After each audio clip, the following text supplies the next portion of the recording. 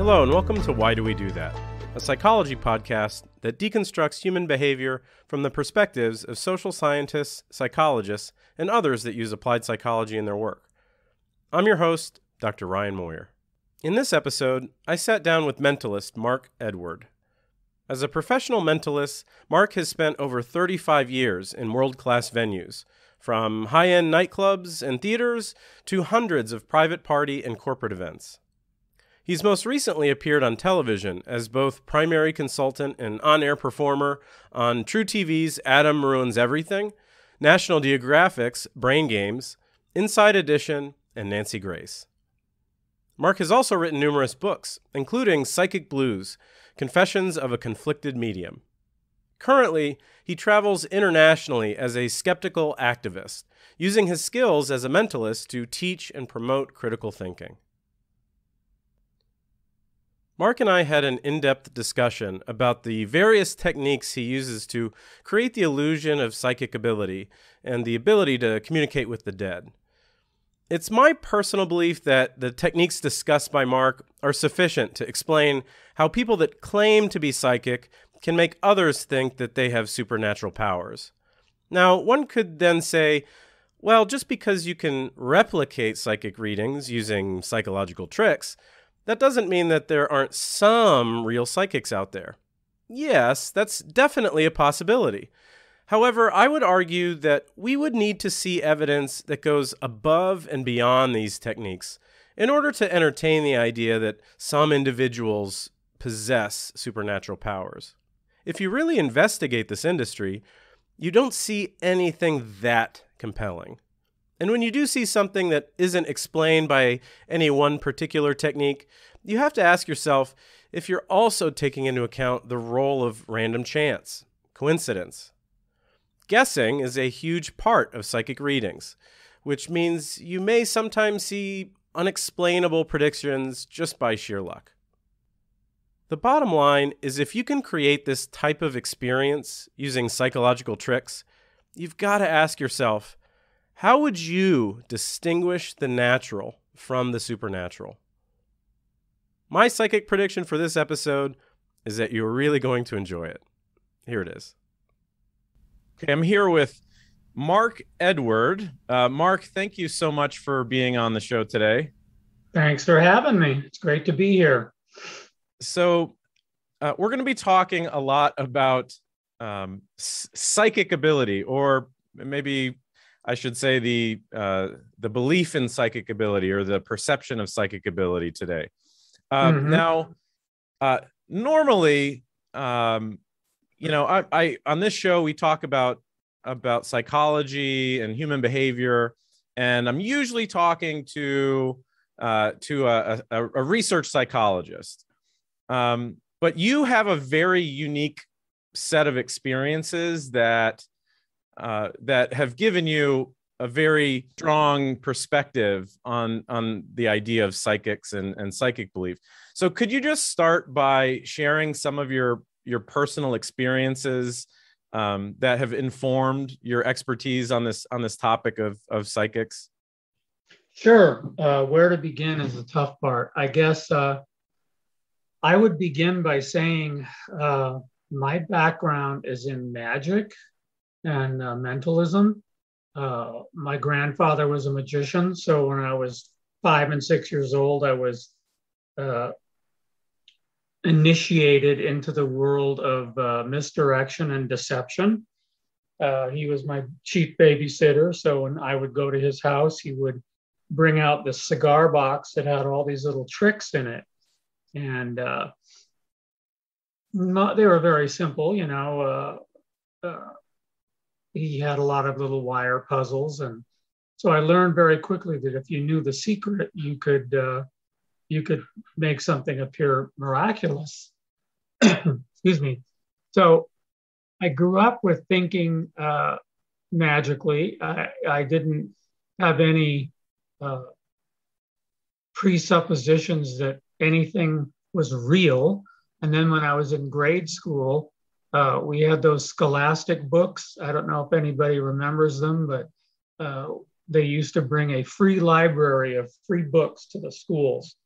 And they were like the unexplained, or is the Loch Ness Monster real? And Right. they were just little pulp books, and I just bought those up and read them, and I'm like, what if, what if, what if? And the whole time I'm doing magic and for my kid friends, and then we got into Twilight Zone and watching that, and just kind of steeping myself in the supernatural. But I was never really a believer because I saw the real world, because I was a skeptic, basically. I was a skeptic, but I didn't know what a skeptic was at that point. It took many years for that to develop. So at some point, you end up doing this type of thing for a living, right? No, I wasn't doing it for a living. It was a side. It was a side thing. I had several, at that point in my life, I had several different jobs that I was doing. I was teaching. I was, I don't even want to remember, but the point was that it was something that was adding to my income, but it wasn't my only job. Okay. And the idea was I could pick up some extra money and also get to the bottom of how this market worked, because that's what it is. It's a psychic market. There's no spirituality or any sort of higher end to it. It's put together to take money from people. So, but I wanted to learn the techniques, and you can't just go to a psychic and say, hey, how did you do that? They won't tell you. It's like magic. A magician won't tell you unless he feels like you have some familiarity and you're not just trying to get the secret from them. So I didn't really make that transition till, quite a few years of doing mentalism up at the Magic Castle in Hollywood. So it went like this. It went magic, mentalism. Then I started doing a seance at the Magic Castle. So then it started to get a little more supernatural. And when you're a medium, people kind of expect that you can do something like read palms or tarot cards. So I learned that. And then I found that people prefer that over anything else.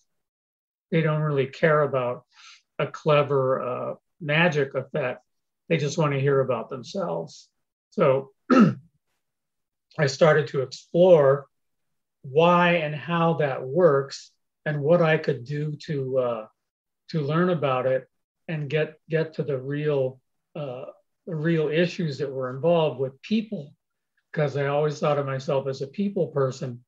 So that's what led into skepticism, because I wanted to be involved with the group. My intention was, I felt like, and if anything real was to be uncovered, it was going to come from the skeptic movement. It wasn't going to come from the average person, because most of the ones that I ran into already believed in everything, no matter what it was. But the skeptics were actually interested in testing people and being fair about it in most cases. And I found that incredibly alluring. So that sort of brings me up to where I am today. There's a lot in between, but. Now, you mentioned different techniques that you use to produce the illusions associated with mentalism and with magic. Full disclosure, this conversation, for the listeners, we're operating under the assumption that these are tricks, right? And these tricks are part of something known as cold reading. And why don't you tell us a little bit about some of these techniques and how, I'm sure some people can, think of it as entertainment. Obviously, when you were performing these in a mentalism context, it was entertainment. But what are some of these techniques that are used by both magicians and people that are presenting themselves as actual psychics? Well, cold reading is something that is developed over a long period of time. It's not necessarily something you can learn in a day or a week like you can a magic trick. It's basically convincing somebody that you know all about them, even though you just met them. You really don't really have any idea about them. It's a symbiotic thing that you do where you are looking for tells right off. In other words, when you meet the person or if you have the opportunity to see them close up, you are looking for the obvious things that we all know about, like their shoes, their hair, their jewelry, their fingernails, their general deportment, how they are carrying themselves, their mood, if it's a woman, their makeup, all those things come together in less than 10 seconds if you're good at it. So you shouldn't be staring at the person. You're just taking it in as you sit down with them in this case. And I got so where I could usually tell everything I needed to know before they even sat down at the table with me. So it becomes an automatic thing. Body language, what their body language is like. It's ineffable. You can't really be wrong with it. And so then you start making intuitive statements. Again, a good psychic does not ask questions, which I see all the time today. A good psychic makes statements, bold statements, as if they're facts. And as long as you keep going and you fire these statements off, and then you're watching the muscles in the person's face, their eyes, their pupils, again, the way their body language is, then you know that you're on the right course. If you're on the wrong course, they will shake their head or they will back away from you.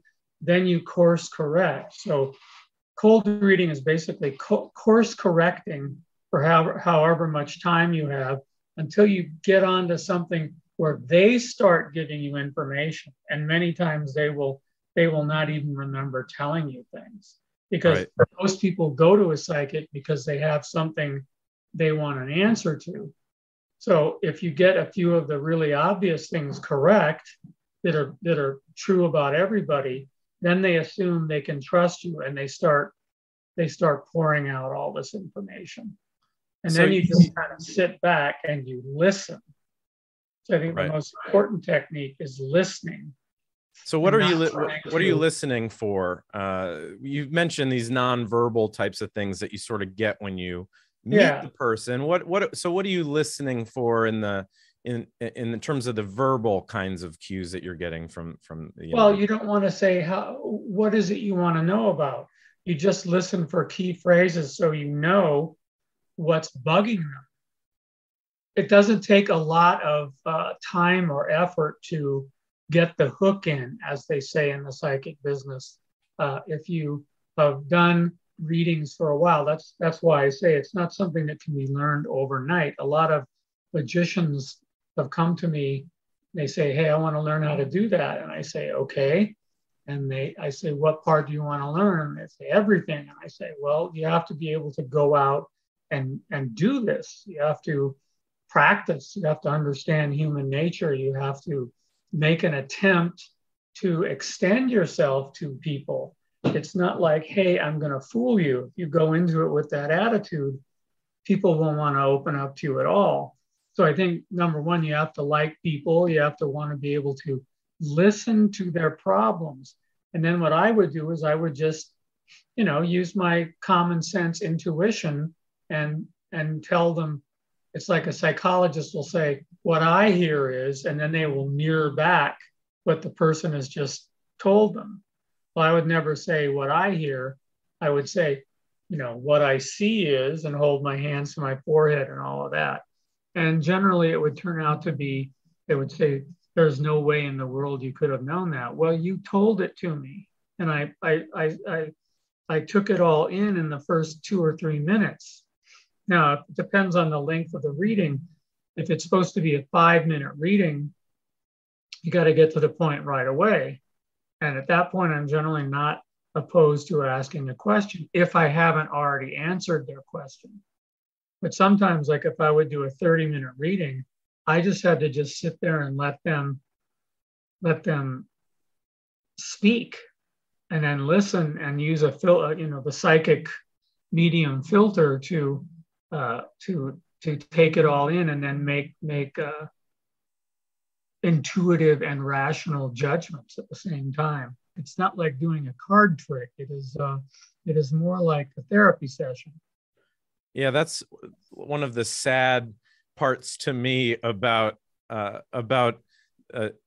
doing this type of thing, and that is that you're using deception, you're using tricks and stuff like that, but it also requires an incredible amount of empathy to do this, right? Like you have to understand people. You have to. I have to say, does a therapist use tricks?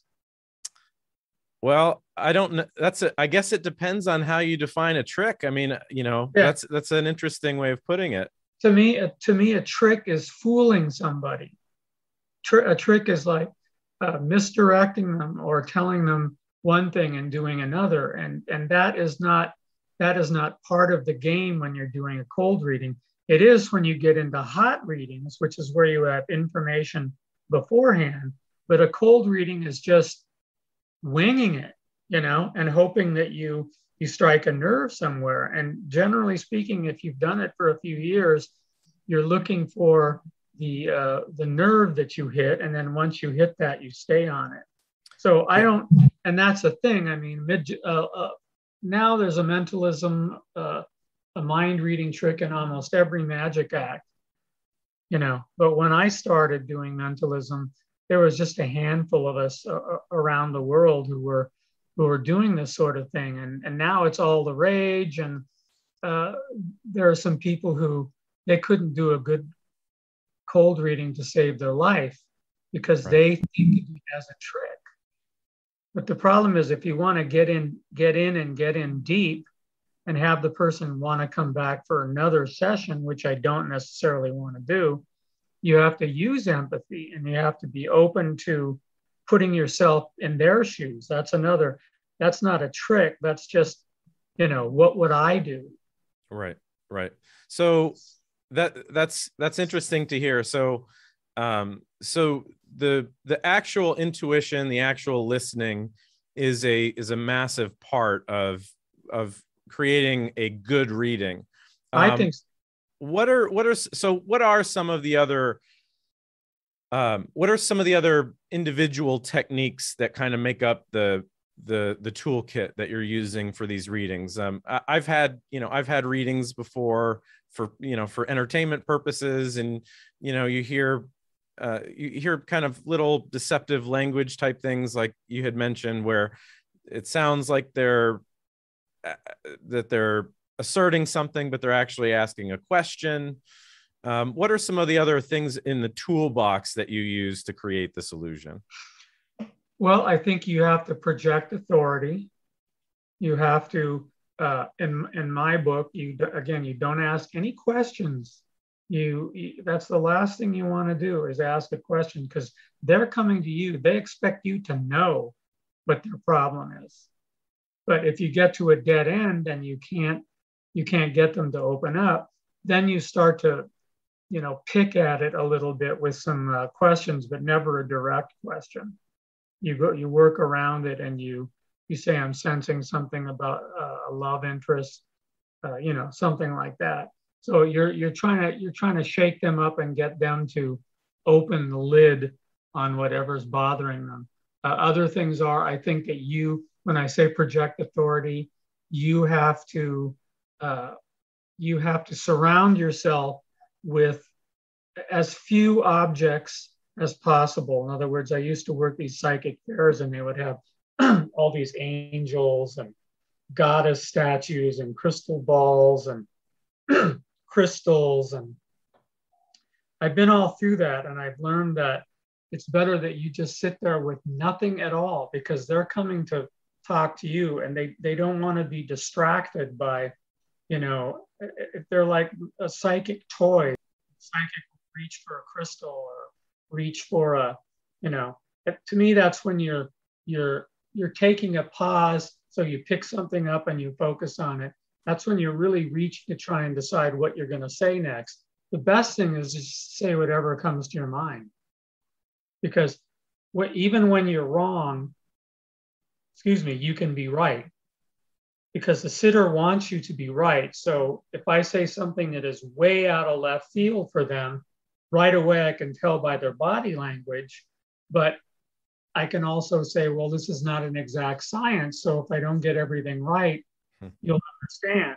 And that's one of the beauties of mentalism and psychic work, is you can be wrong and it makes you more human. Nowadays, because most of the mediums or the people who do this are doing hot readings and using Zoom and information gathering while they're talking to the person on another screen, they're mining information on Facebook. So it's too perfect.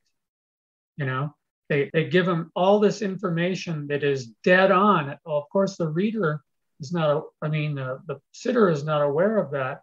So it appears that they're really getting hits, but really what they are is information that they themselves posted or, so, but when you're doing a personal reading, sitting down with somebody, you don't have that luxury. You really have to just focus totally on that person and give them attention. I think that has a lot to do with it. They want your full attention. They don't want to be distracted by anything. Now, you mentioned hot reading, which is basically getting information ahead of time, basically cheating to try to create the illusion that. Oh yes, it is, absolutely. It's funny because I always tell people when it comes to just straight up magic tricks, it's like when you ask at the end of a trick, how'd you do that? You don't really want to know because tricks, most, solutions to magic tricks are what you would call dirty or something that you wouldn't even think of. And you wouldn't think of it because it would require so much effort to cheat in this particular way. But hot reading is that's a part of this activity. What are some ways in which you would get information about people ahead of time? Well, I use social media. I use Facebook. I use obituary pages. I use there's a whole bunch of search engines that are available. All you have to do is have the person's name. So, for the last several years, we've been researching these psychics that when they sell a seat to their show or when they're online and in other words, you can look at the lower left-hand side of your screen there and I can see your name there, right? Mm-hmm. So if I have another screen over here, I can just go to Google your name in. I can bring up Facebook, I can bring up Instagram. All those things are at my fingertips. But if you're doing a live show, you get the list of names of the tickets that you've sold. And because you've usually paid with a credit card, nobody uses cash to pay for a ticket to a show, especially now with Zoom. And then you make a short list of 3 or 4 people and you get some real kicker things that, again, there's no way in the world the psychic could have known that. We hear that all the time. That's one of our favorite phrases because it's like, oh, yes, we can. And as long as you dig deep enough and you cover your tracks by making it seem like you're getting this from a higher realm and you don't just blurt it out like it's verbatim, it can be, there are various levels of believability. Some performers are not very good at it. I tend to think I am very good at it because, again, I don't try to be too perfect. I tell people it's like watching a photograph come up when you're in the old days when you would make prints in the photo studio and you would watch the image come up in the developer, that sort of thing. And but but really all I have is a cheat sheet, and I've already made it. I already know what they look like because I looked them up. I know what seat they're sitting in, and I've done a little bit of homework for every show. So it's verbal deception is tied into that, and you are getting that person to sometimes break down in tears just by telling them that you just saw some pictures of baby clothes on Facebook. Right. You don't say that. You say, I see baby clothes. Right. And also, you know, one of the most shocking things that, or I wouldn't say shocking, I would say one of the most damning pieces of evidence that psychic ability doesn't exist is the difference between the group kind of readings and a one-on-one session. Because if you assume that if you assume that there's psychics are real and that you're actually getting information from a spirit realm, if you were in a room one-on-one with someone, you would have only their spirits coming through and giving you information about them. And if you were in a group setting, it would be difficult because you'd have all the spirits kind of, you know, flying around, and it would be extremely difficult, and the readings wouldn't be that good. They'd be much better if you were in a one-on-one setting.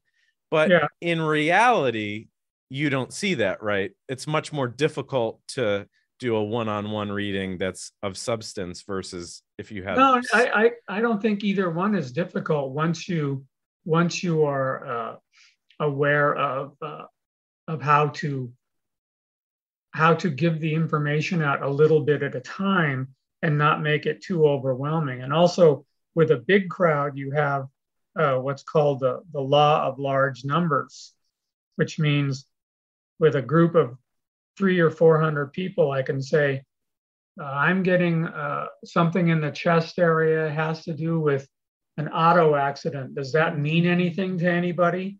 And, 24 hands will go up. And all you have to do is pick one that looks the most gullible and then focus down in on that person. Maybe not 24, but the point is, it's not unlikely that somebody would have a heart attack or be in a car accident. Or you say, I see a male figure who was lost at sea. It's the law of large numbers, which is one of the things you work with in a large group. It's something where you don't have to have any pre-show work. Pre-show work is a fabulous tool to learn to manipulate, but it's only part of the bigger picture. But if you're on-one, you can't just say, I'm picking up, the old one is a scar on one knee. You're likely to get a hit anyway with one person, or they'll make a connection and say, oh, that was my father. He had a bad knee. Because again, the sitter wants you to be correct. They don't want to admit to themselves or to anyone else that they paid money to get bad information. Yeah, I used to do these in my statistics class, which was, I didn't have time to do a full fake reading. So I had to use sort of I was using high probability hits to demonstrate the Barnum effect. Yeah. So I would have students, I just take the 3 pieces of information. I'd randomly pick a student and have them kind of, say that I'm talking to them, and I'd give them the scar on the knee, and it's, I'm seeing your workspace. There's a lot of old Post-it notes near your workspace. And you like dogs or, But it was interesting because, and then afterwards I would just, raise your hand if this was true for you, raise your hand if this was true for you. And, it would allow everyone to see that these facts in isolation, when someone's looking at you and it feels like they're talking to you, it seems like it's unlikely. It seems like, because when you say a scar on your knee, they don't see a scar on their knee. They see when they fell playing basketball when they were 16. Right. So it feels different to them. But then they look and they see all the hands up of the students in the class, like, yeah, that's true. I've got a scar on my knee. And it kind of brings them back to reality. Yeah. Well, a lot of times that's why when somebody goes to see a medium, we've had this experience where they're really blown away initially, but then a couple days later, they start to think about what you just said, things like that. And then they're like, wait a minute, that's not so accurate. Isn't that true with everybody? Right. So, but if you're good at it, you can get very specific by using the social media, which is now running rampant. In other words, since COVID, mediums are not able to do these big arena shows like they used to. So, of course, they're doing Zoom meetings. And Zoom meetings are a lot easier to work with than these huge arena shows because all the names are right there. And all they have to do is have another screen or an assistant who writes down specific things and holds them up on a whiteboard right about here behind the camera. And, the psychic just reads it and says it out loud. So they're winning and the skeptics are losing. That's the sad part about it. Now, the number one pushback I get when I try to engage in sort of a dialogue about, questioning some of these experiences people have had with psychics in the past or doing a demonstration, the number one pushback I get is just because you can do tricks and things like this to create the illusion that you're getting information from beyond, that doesn't mean that there aren't real psychics. You're doing tricks, but and I'm sure I've had people admit to me that even, maybe 90% of psychics are BS, but that doesn't mean that the Not my 10%, you got to psychic. find a good, not my psychic, right? Or doesn't disprove that there aren't people out there that have powers. How do you respond to something like that? Well, first of all, Susan and I, when we go out and do our lecture tours, we have a phrase that we use. We say to somebody like that, we say, what is more likely? Right. Yeah. Is it more likely that this person can communicate with dead entities, or they're just a very clever manipulator? You decide, because science is not fully agreed on any of this, and we're not going to tell you what to think. But the bottom line is, here's what we found after 30, 40 years worth of investigation. And we're still open to, science would know about this if there was one person on the planet, and I like to say, he would think about it. If you think about it in the clear light of day, if there was one person on the planet who could talk to dead people, he or she would be the most dangerous person on the planet. Mm-hmm. Because they would be in a position to know things that could change the whole fabric of reality overnight. So you got somebody, bring them to us and we'll test them. But they never show up. Or they make excuses and they say, oh, it doesn't work that way. Well, how does it work? Because if it doesn't work through science like we're doing, then we're not gonna admit to anything. You're the one. The psychic is the one making the claim, not us. Right. We hear it all the time. I used to hear when I was doing the psychic business, and then I kind of opened up, and made my views known through my book. The psychics that I used to know said, oh, poor Mark, he's really clairvoyant. He just doesn't want to admit it. He can't handle it. So psychics have an answer for everything because that's what they're trained to do. They are trained in verbal deception. So yeah, you can think not my psychic, but if you do the research and do your homework and don't just go into it as a shut eye, which means with your eyes closed and your heart open, then you're going to find that most of the things you're hearing are meaningless. I mean, so what if grandma had a rose garden and used to wear a hat? I mean, that is not earth-shaking information. So the proof is somebody who really is willing to be tested and replicate what it is they're saying. and it's never happened. So, Right. but Now, people get very, very ticked off when you confront them. So if it's somebody like that, I usually just leave them alone because they're not going to change their mind. so what percent of practicing psychics are actively conning versus they've deceived themselves into thinking they have powers? Do you Well, think? again, I can give you my opinion based on my experience. Other Mhm. people may have totally different opinions, but my opinion is about 95% of the people out there who call themselves psychics or mediums are complete charlatans, and they know exactly what they're doing. They're cheating the public. The other 5%, I kind of split down the middle, 2.5 and 2.5. 2.5 of that five are people who are uh, deluded. They're mentally ill. They think they hear voices. Maybe they have mild schizophrenia or some other form of mental illness. They do believe that they're real, but they are not thinking normally. They're on and they're not aware of it. So they're some of the hardest people to get through to.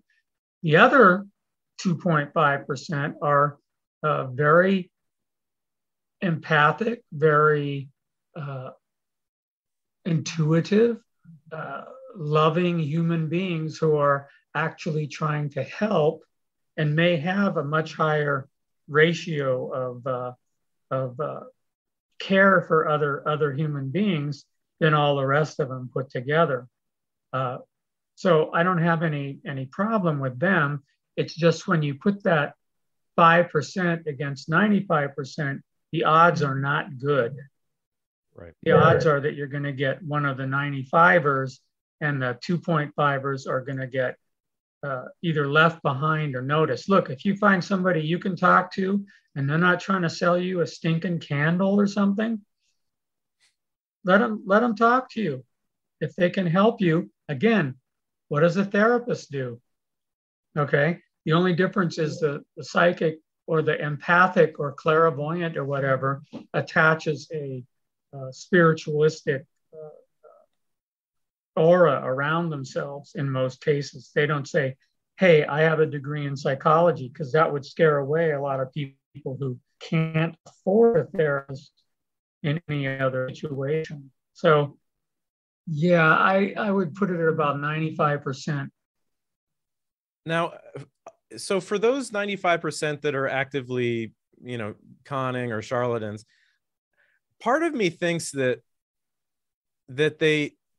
you can be aware that you're using what we would call tricks or manipulating, but also helping people. Like I get the impression that some of them think that the ends justify the means. Like I'm using these silly tricks to try to manipulate somebody, and but at the same time, they want it, they want to be here, they get something positive out of it. You don't think that you can be using doing the con and also thinking like I am helping people.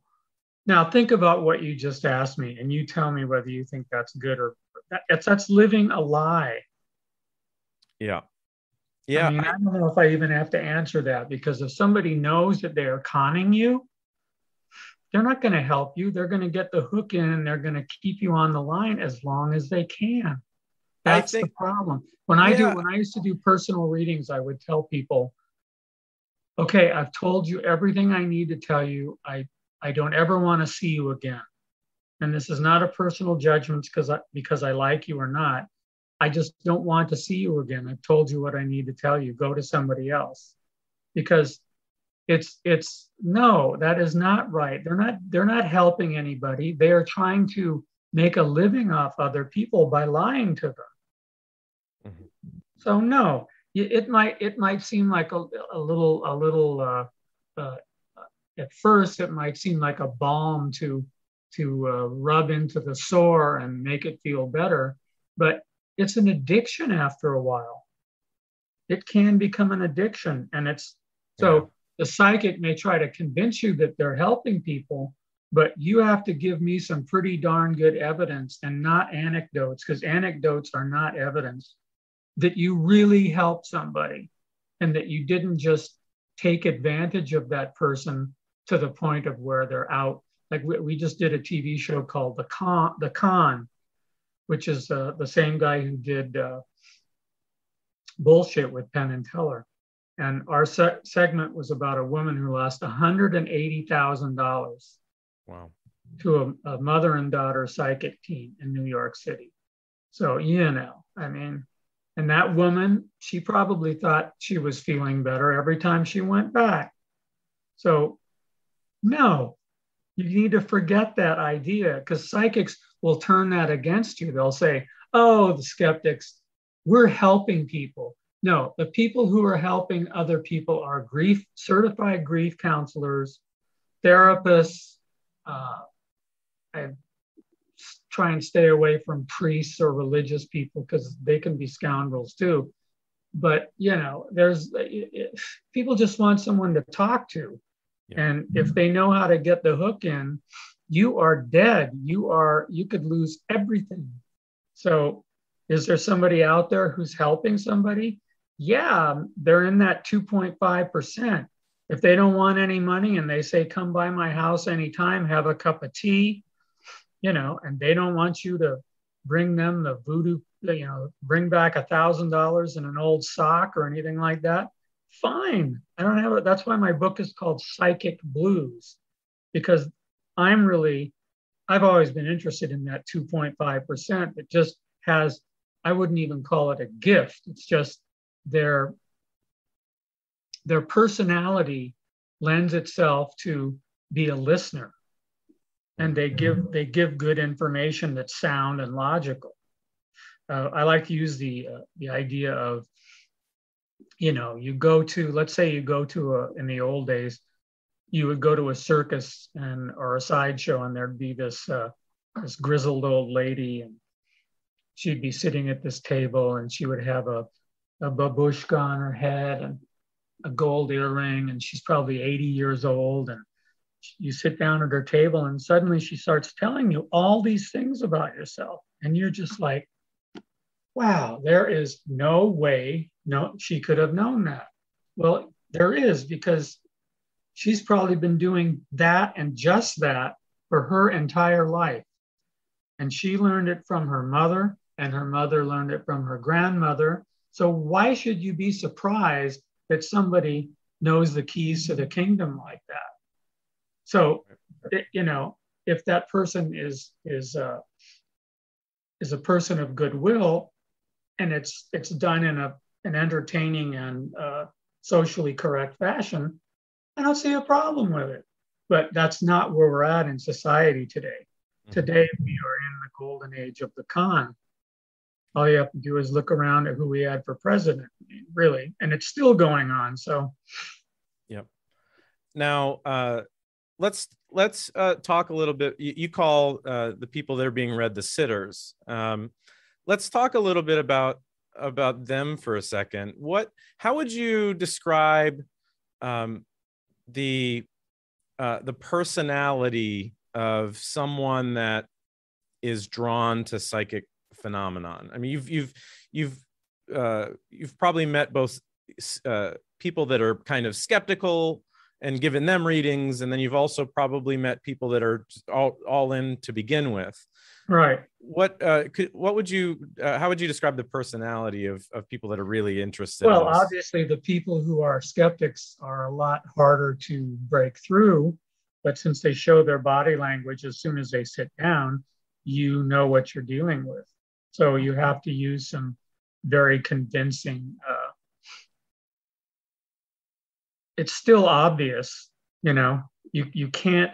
It's very difficult to go to a psychic for a private reading and not give off these tells. It's like gamblers can see a tell, like a muscle in their eye will twitch, the muscles in their face where their smile is will go up or down or sideways, or there's 100 different muscles in your face. So, and unless you are completely silent and you do not move at all, you can still read a skeptic. You can still read what they're more or less thinking. Now, a believer, you can say anything you want and they'll make a connection for you. So there's a whole spectrum in between, and that's really what you're dealing with. Is it true that intelligent people are sometimes easier to fool? I think that's probably more true with magic and sleight of hand, because an engineer will know where to look or what the pattern is of the operation or the modus that's going on. But everybody can be fooled by a clever medium, especially if they're not aware of the hot reads. Because I do shows for skeptic groups. Susan and I just before COVID, we did a tour of New Zealand and Australia, and what I did for my part in the show, I was kind of acting as the opening act for her presentation, is we got a list of the names of the people who bought tickets for that show, and then we spent about an hour making a cheat sheet. It was on the podium right there, and then before the show, I looked up people in the audience to see where they were sitting. So my targets were already set. And that's why I love pre-show, because with pre-show, everything is already done. All you have to do is walk in and deliver it. And these are skeptics. These are people that say, oh no, I can't be fooled. And when they were done pulling their jaws up off the floor, because they can't figure it. They don't know that they just a week ago put up a picture of their pet border collie that they had to put down, Right. So don't give exact information like your dog died. I say, I see that you're really missing the black and white animal of some kind. Interesting. And they're like, yes, that was my dog Corky, So yeah, if they can be fooled, even in a skeptical audience. So there's nobody who I would say is completely with it, as they say in the carnival business, unless you're a professional psychic. Yeah, even when I've done the simple high probability hit exercise with people, on I would say probably 1 out of every 10 that I get a couple hits with, they are emotionally, they feel something. Like even after telling them it's a trick, they still feel something, right? They'll tell you that, we understand that some of those things you did was a trick of some kind, but boy, when you said that one thing, you must be the real deal, So it gets to be a slippery slope. Now, some people have the opinion that if you go to a psychic and you pay them hundreds of dollars, you're a sucker. Like in other words, they blame. Okay, so yeah, they blame the victim, and I know different people have different takes on the amount of responsibility that goes to the victim in these cases, because their own free will, they're paying for it. Their money. So what, how much weight do you give to this case? Do you would you defend these people that are shelling out money, or do you think that that it's their own fault? Well, I don't think it's a matter of fault. I just think it's a matter of law enforcement, because that's basically law enforcement says, hey, if they're stupid enough to fork that money over, and there's nothing we can do to stop it. But that's just a dead end, and nothing ever gets done. That's why you end up with somebody losing $180,000 or their home or their business, or it's really a racket. So yeah, I think that's true to a certain extent, but I think that you have to cut out the evil at its roots. You have to say, look, this is false advertising. You did not reach this dead person. You merely did a bunch of hoodoo to convince this person that you had this ability. But the thing is that the police they don't do anything unless you can prove, like we have a friend who is in New York State who helps these people try and collect their money back. But it's usually not all of it, and it's usually too little, too late. So I have great empathy for people who have been taken, but usually they're multimillionaires. So to them, it's their money if that's what they want to do. But we just need one or two multimillionaires to turn around and say, no, this is not right. Because that doesn't make it right. Just because you can afford it doesn't make it a right thing. Because there's lots of people who are scraping to put food on the table and who pay for a reading or go to these shows, and they are bereaved about their murdered or missing child, and they can't afford $10, much less $1,000. So it's about them.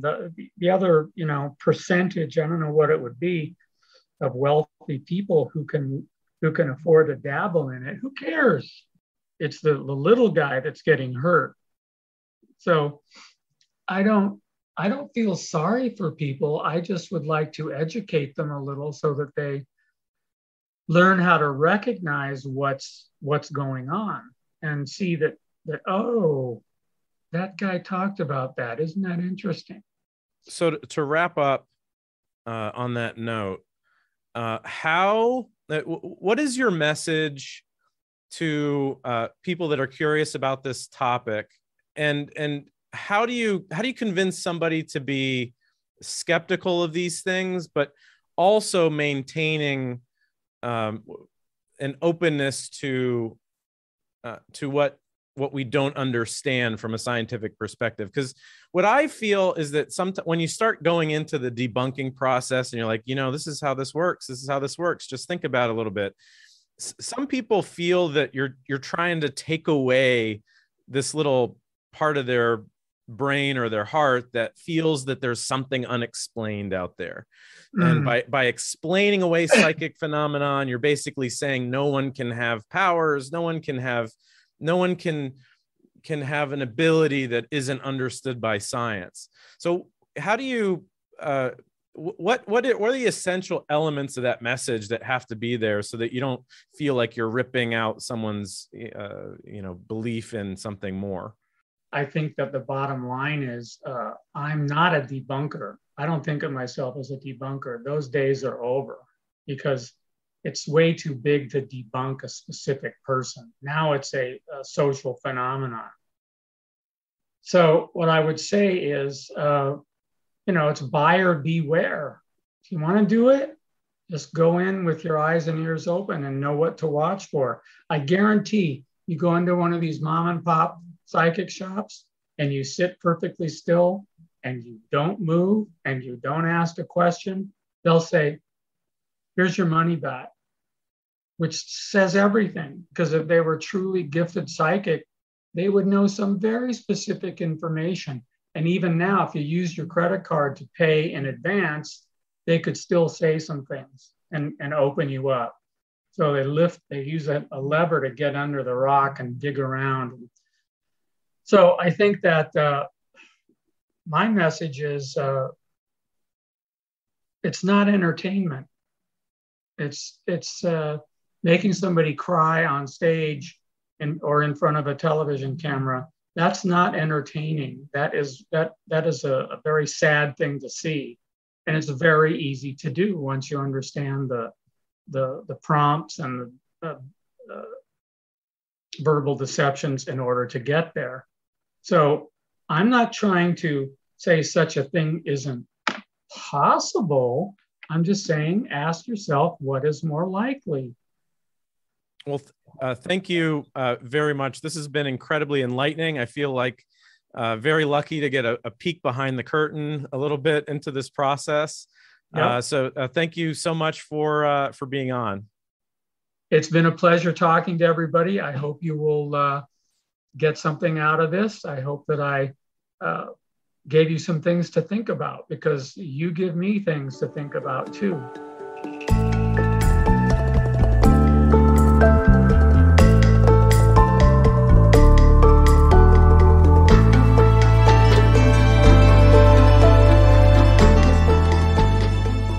For more on Mark, head to themarkedward.com or visit his Wikipedia page.